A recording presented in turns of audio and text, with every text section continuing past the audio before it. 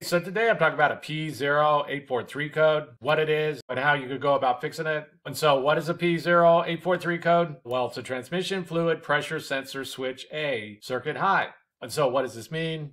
Well, basically, there's what's called a transmission fluid pressure sensor that's just monitoring the pressure of the transmission fluid, and it's reporting this information back to the computer. But when you get this P0843 code, the computer's seeing a problem with this sensor or inside the circuit going to it, that the voltage is high for some reason. And so it's got to be troubleshooted to know why.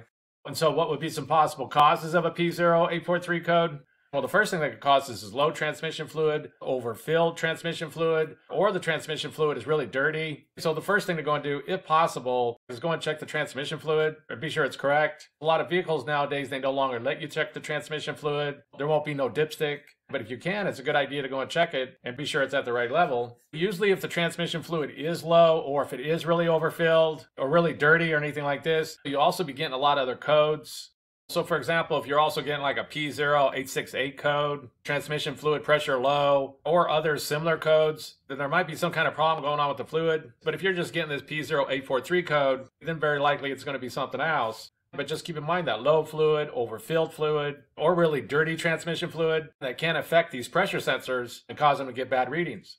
The next thing that's going to cause is the bad transmission fluid pressure sensor A. It might have just gone bad and just need to be replaced.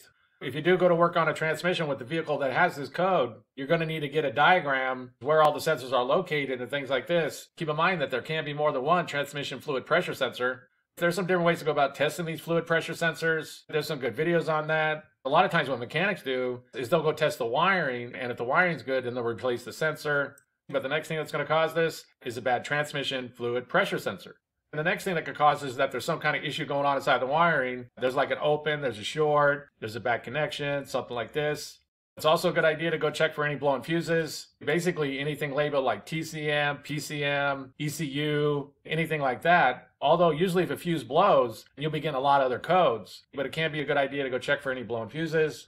There can also be 2-wire sensors or 3-wire sensors. When there's 2-wire sensors, usually the ground is going to be on the outside case. And if you have a multimeter, you can go and check and be sure that you've got good voltage going to it, you've got a good ground wire going to it, or the ground might be on the outside on the case, and that the signal wire going back to the computer, that it's good, that there's no issues going on there. Because the next thing that could cause is that there's some kind of wiring issue going to that transmission fluid pressure sensor. And the next thing that could cause is that there's some kind of transmission issue going on. There could be like a bad valve body, a bad solenoid, possibly like a blocked up passage or something like that. Usually if something like that happens, you begin a lot of the codes.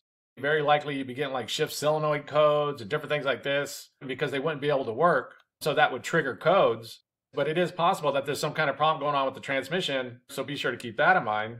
And the last thing on the list is going to be that there's some kind of problem with the computer. And this could be a bad powertrain control module or a bad transmission control module. Again, usually if this happens, you'll be getting a lot of other codes. Usually when a computer goes bad, it's not going to just give you one code. It'll be giving out a whole lot of codes. If you do think you have some kind of computer problem, be sure that the battery's good. Be sure that the alternator's charging correctly. Because all these computers, they all need a good, stable power supply along with a good ground, or that can throw them off and just cause them to have issues. But the last thing on the list that's going to cause this is a faulty computer. And so that's basically it. I just wanted to give a basic overview of how you go about fixing a vehicle with the P0843 code. If you have anything to add, please comment down below. If you have any questions, ask me and I'll try to answer them. If this video helps you, please click like, please click subscribe, and have a good day.